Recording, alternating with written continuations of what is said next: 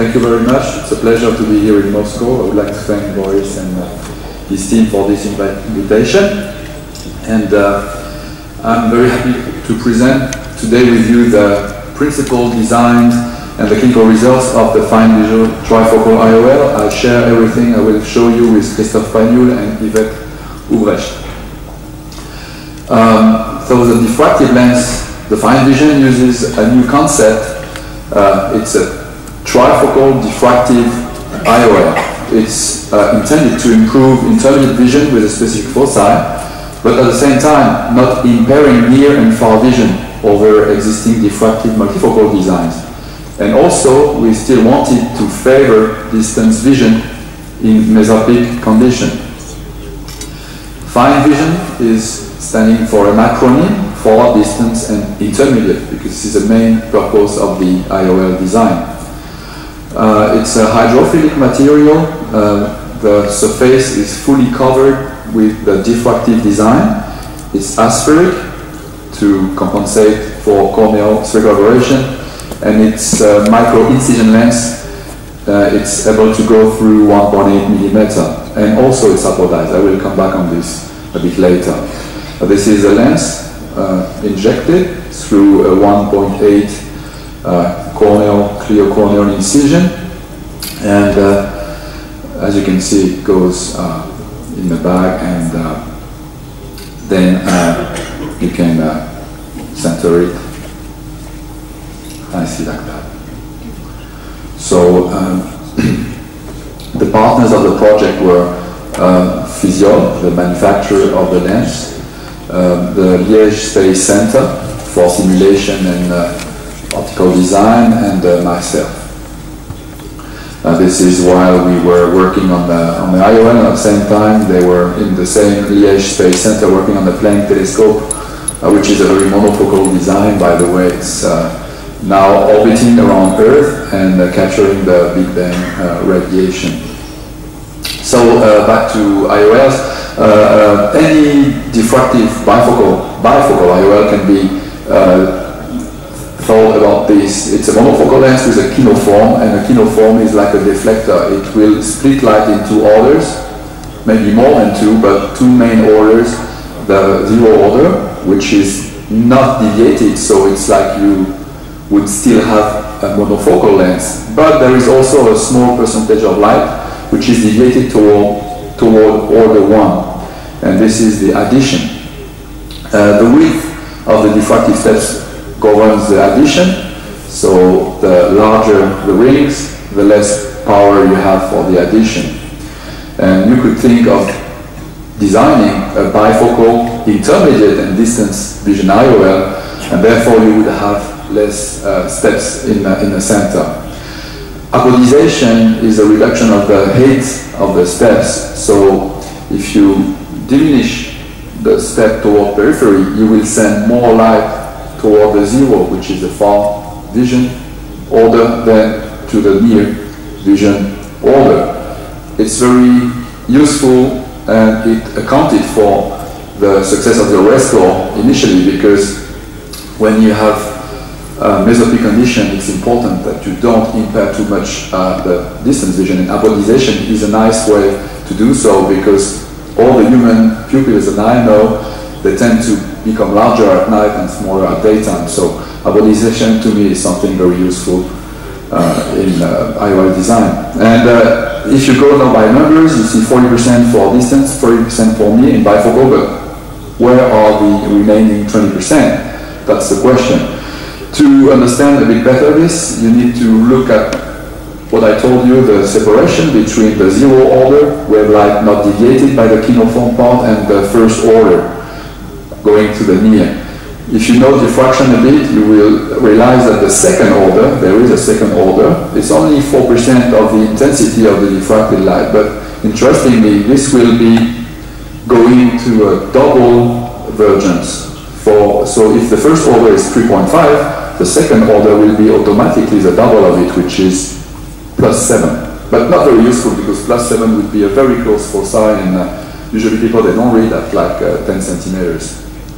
And if you look at what happens when you shine light through a monofocal IOL, of course it's one foci. very sharp foci.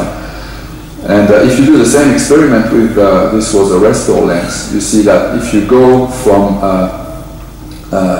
distance toward the distance foci, you can see that you have still little rings of light around. This is the halo. This is intermediate vision, not very good, not very sharp foci. It's a bifocal lens. And now you go to the near foci and you can see the big ring of light. This is a distance energy, but of course defocused because now it's a near foci. So this lens is really distance dominant in terms of visual quality. And here you can see a bifocal. This is a technique now.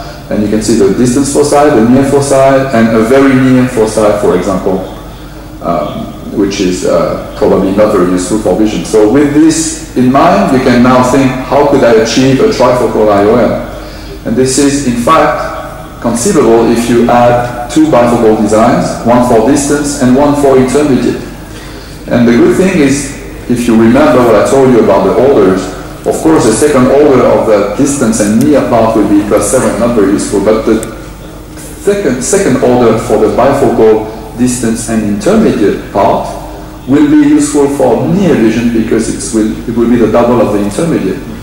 So now you go from 1.75 to 3.50, and this is useful for near vision. This is why this lens uses better light than bifocal, because it uses like 4 to 5% of what would be lost with a bifocal to create the intermediate foci.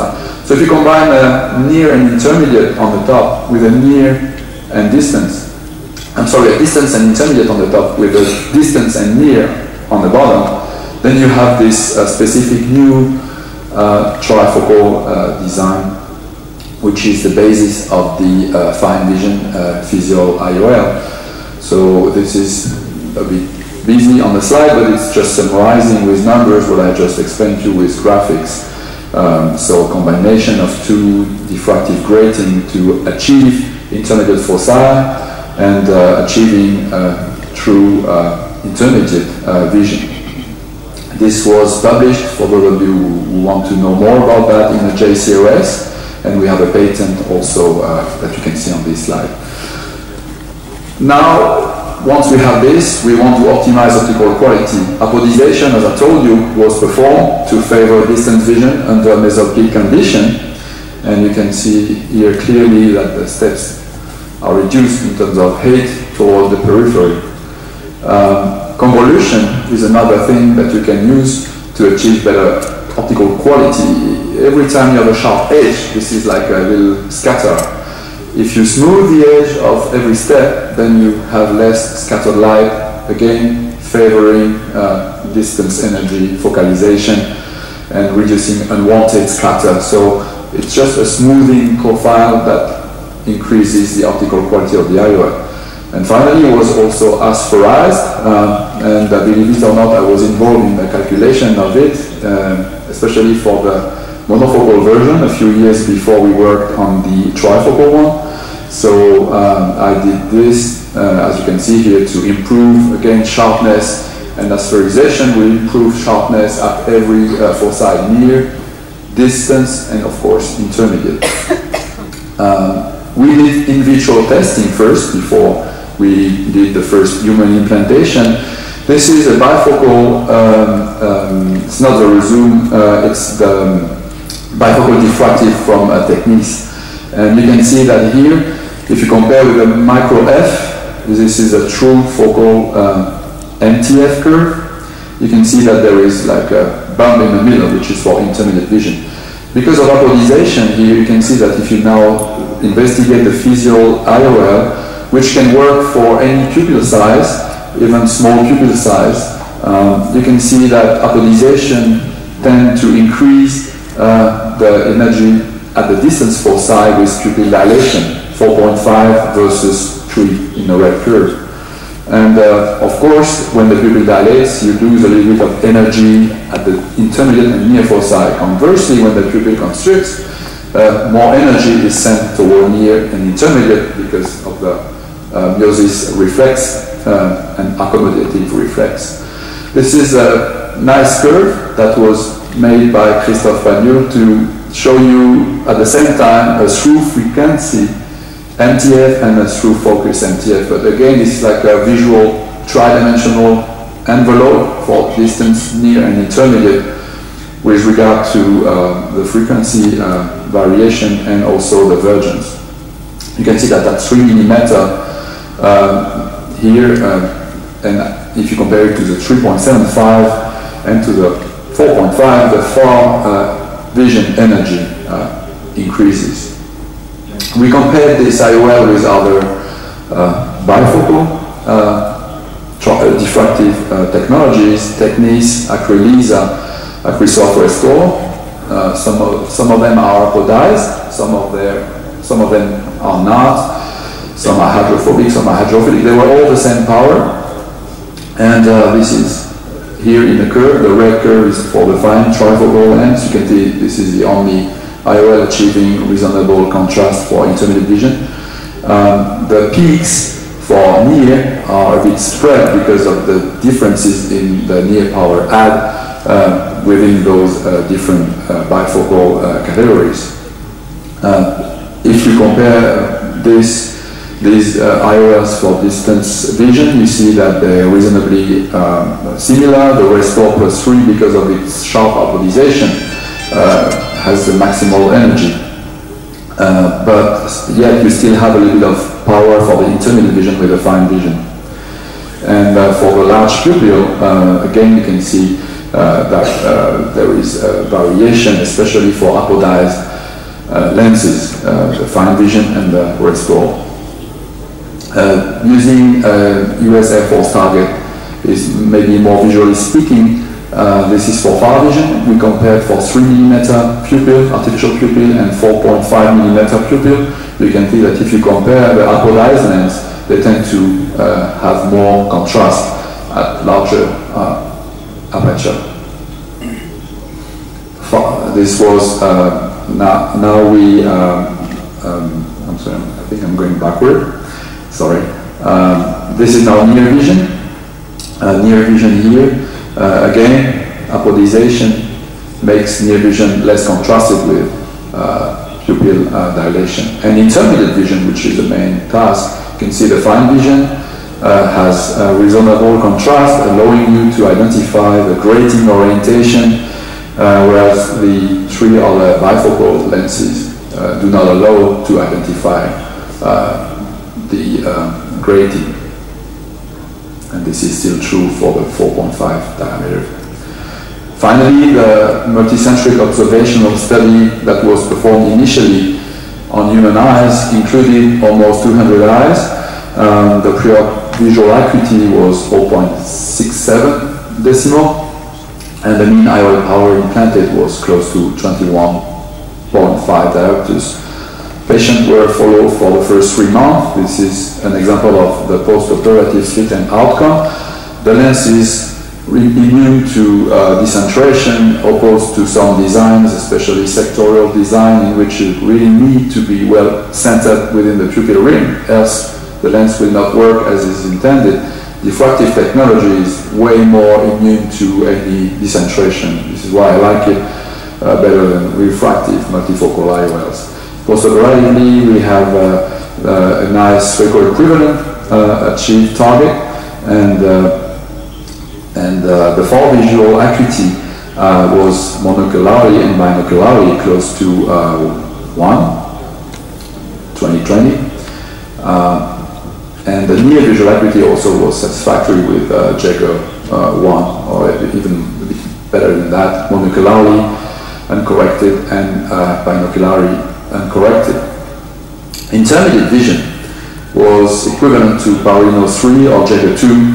Intermediate vision was recorded around 70 centimeters, 65 to 70 centimeters, and in my experience, most of my patients, none complain about intermediate vision, and you can have usually a patient reading Barino 2, which is Jaeger like 1.5 maybe, at 35 centimeters, and if you go to 70 centimeter distance, they just lose 1 line of near vision acuity because of the angular variation in visual acuity. You need to increase the layer size, but it's still a very nice performance for intermediate vision. This is a defocus curve of the fine vision, and we compared it to other defocus curve with bifocal designs, the +3 restore and the +4 restore, and you can see that there's no dip in the middle with the fine vision curve, whereas the other bifocal design, they have a slope in the two,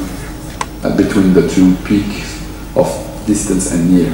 So in conclusion, we had satisfactory outcomes at all studied distances and a clear superiority in intermediate vision for this design.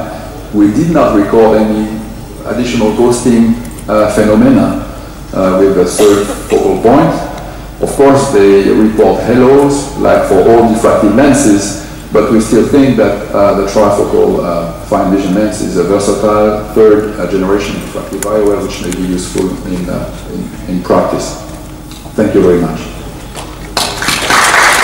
Thank you, Dr. Damien. It was really a very interesting concept. We have to, I think, try it out more in clinical practice to know how it works in everybody's hands. I just wanted to know whether all these were a single procedure or were there any astigmatic adjustment done in any of these patients? Now, for the first study I showed, the inclusion criteria were that the patient should not have corneal astigmatism because the lens is not toric yet. It will be soon available, I think, in a toric version, but if you have astigmatism at the corneal plane, like for any diffractive technology, you need to compensate for it. But it was not the case in this professional study. I do sometimes myself, so it's a little bit of incident placement, but if the astigmatism is more than 1.25 diopters, usually I will have to do corneal enhancement, PRK or LASIK after surgery.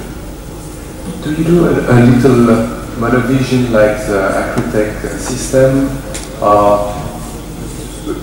I was very interested about this. I have two questions. The intermediate vision seemed really in our patient and in your talk the most important thing, because when we look at the PC, at the iPad and stuff like this, you are more intermediate-like than near. That's the first question. And the second one is, do you do some monovision system to increase the intermediate vision? Yes, as you said, the incentive to realize a trifocal lenses was based on the fact that many patients that we implanted previously with bifocal lenses, they were not satisfied with intermediate vision, iPads, panels, driving panels in the cars, sometimes computer screens.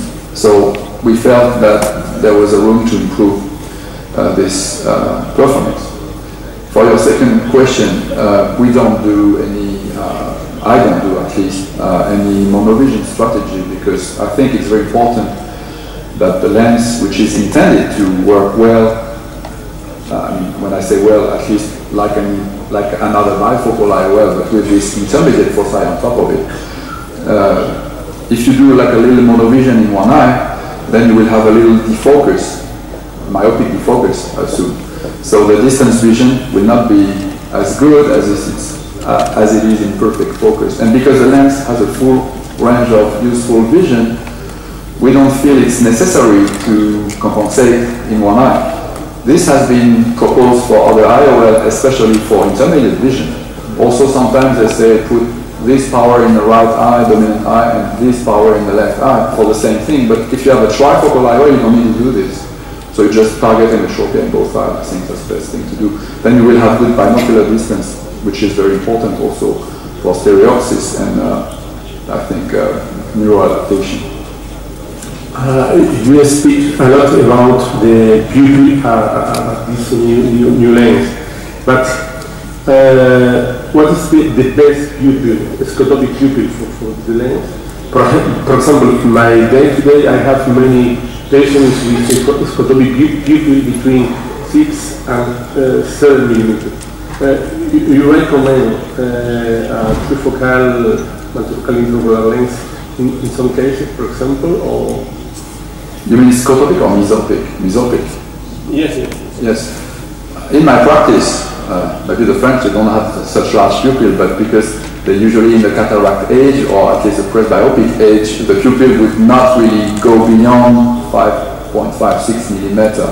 So if the pupil is very large, this may be some relative contraindication regardless of the IOL you put, I think.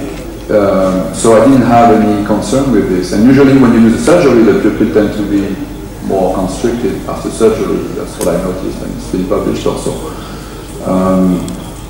The other thing is, if you have a small pupil, because of the central opening, which is even a little bit less than 1 millimeter, you can use it and it will work because you will have diffraction rings within this small pupil.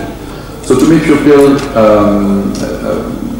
dynamics are important in other designs, especially the refractive design, because they by definition pupil dependent, because locally you have the near vision, sometimes some intermediate vision, and sometimes some distant vision. So if you're not very centered, and sometimes in eyes with large kappa, the pupil is very nasal. And this is to me a concern when you have an IOL which is pupil dependent. If the IOL is not geometrically pupil dependent, then it's not a big deal to me, as much as with a refractive design. It's a bit tricky because the fine vision is pupil dependent in a way that when it dilates, it sends more light to the distance vision. But it's not dependent in terms of centration much. And this is, I think, a good thing for those atypical eyes sometimes. One more question for you, Damien. From your graphs, we've seen that in comparing to bifocal lenses, so we can expect a little bit less far vision in trifocal design. How much does this affect the perception of the patient? Yeah, it depends on which design you compare it to. For example, it's very similar to the Technis. It's a bit less than Restore, because Restore has a big apodization, which you can consider as an apodization which removes near vision after like 3.5, 3.6 millimeter of diameter. Whereas the fine vision is fully apodized on the pupil. So when you look at the curves, it's less than the Restore, but it's similar almost to Technis and Acrelisa. And in my experience, I didn't have complaints more than any other bifocal that I tried before in mesopic condition with this fine vision lens. Patient would report halos around headlights, cars, like any other diffractive it comes with, but not more in my experience. And one more question. We know that there are some other companies that are trying to make trifocal lenses. Do you have any information on that?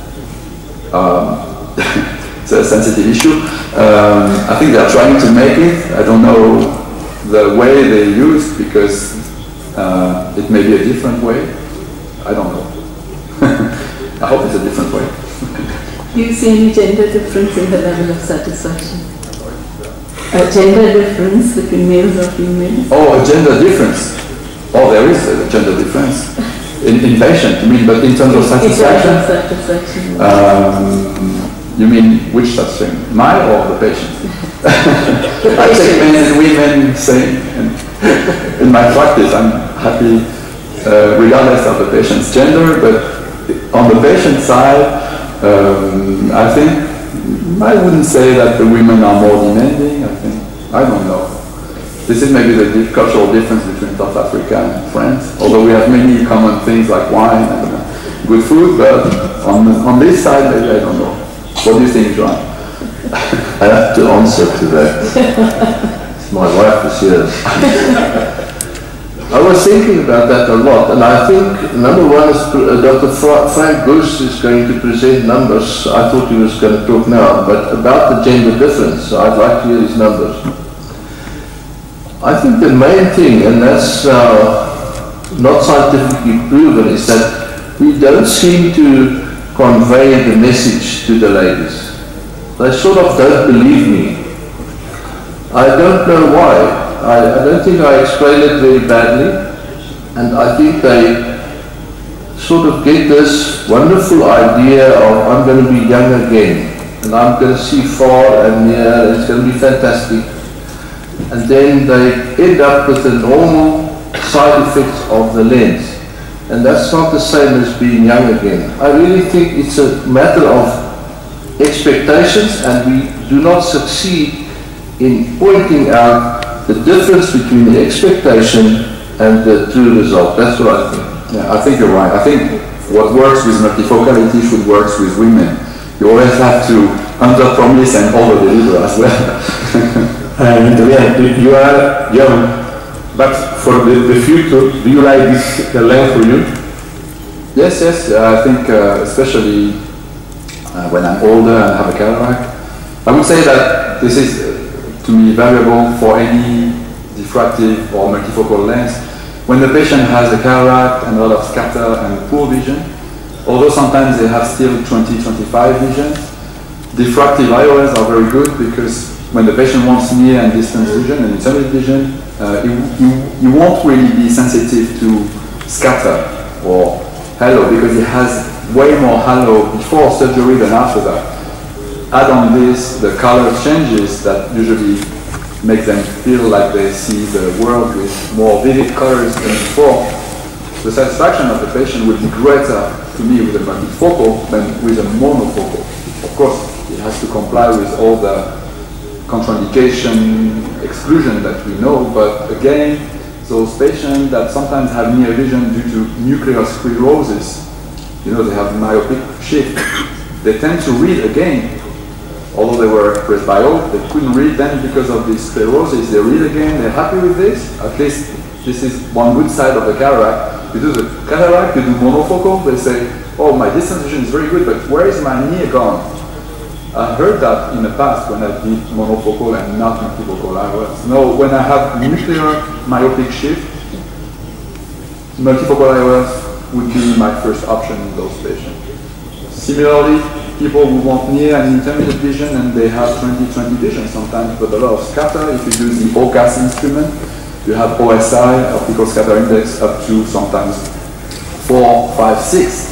But the vision is 20/20. But the contrast is very poor at the retinal plane.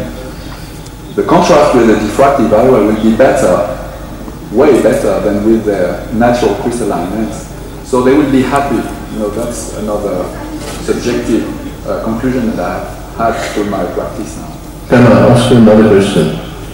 I use a number of visual lenses, but monofocals. Yes. And we had two problems, and you will have to make me feel reassured about that. Number one is we had more than the normal PCO rates, because this was a hydrophilic lens. And number two is the lens didn't seem to be stable in the bag for quite a long while. And then there was, if there was capsular contraction, it had an effect on the position of the lens in the bag, changing the refraction, and then the patient would come back and say, one day after operation I was perfect, and 6 weeks I was perfect, now 6 months later I'm not happy anymore on my optical hyperopy. Do you have that often, or? Well, with this lens specifically, we also had it with some other plate haptic lenses, hydrophilic plate haptics. So, yeah, the hydrophilic lenses are more prone to induce posterior capsular opacification. I don't think this lens induces more than any hydrophilic one. You have to do large rexes, I mean, more than 5.5 millimeter. I think, I know you do it, but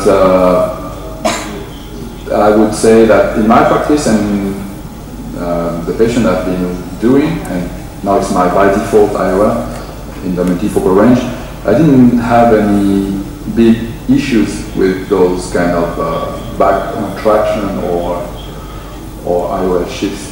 So Metapaths show that if you put a tension ring inside for all the hydrophilic lenses, it's more stable, and you have an accurate vision after that, and you have less capsule. Yeah, can I answer to that? I'm not saying that I'm getting it in every patient.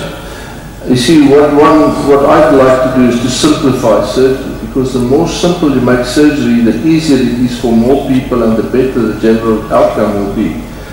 and my capsular retinas is about 5.5. But sometimes, you know, that's why the new lasers, femto phaco, is going to be successful. Sometimes you get a 5mm CCC, and other times you get a 6.5. It just happens.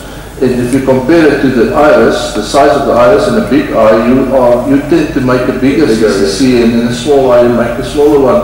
And in the end, that's the result. So if you have a lens that is resistant to contraction, it's just better if the lens is than if it's not resistant. Yeah, I think this is why femtosecond would be maybe useful in the future.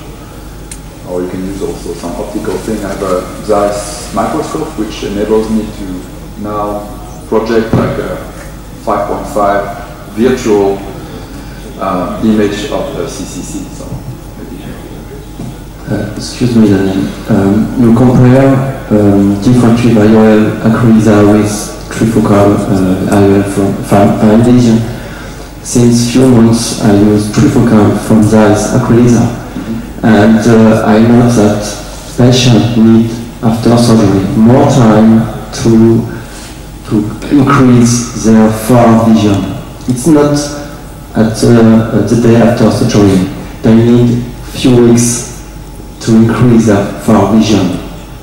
And it's difficult to manage patients after surgery for that. Do you have the same problem with fine vision? not that I know, I think. To me it's very equivalent to, as I said, bifocal designs. But I don't have experience with other trifocal lenses than the fine vision, so. Yeah. But not for with fine vision. No, I take your point. So. Yeah. Thank you. Thank you. Thank you, Dr. Damien. Thank you very much. I would request Dr. Boris to please present a memento to Dr. Damien.